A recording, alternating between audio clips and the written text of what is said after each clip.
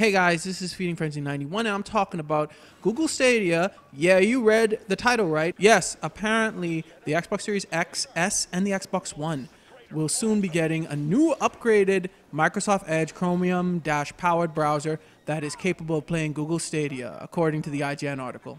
According to the article, this is coming from IGN, but they took it from the Verge article. Testers in Xbox's Alpha Skip-Ahead group can now access this new version of Edge, and while it still doesn't have full mouse and keyboard support, I mean, I don't really care about that. If I'm playing on a console, I don't really care about mouse and keyboard support, and is a bit buggy, it appears much better than the current solution.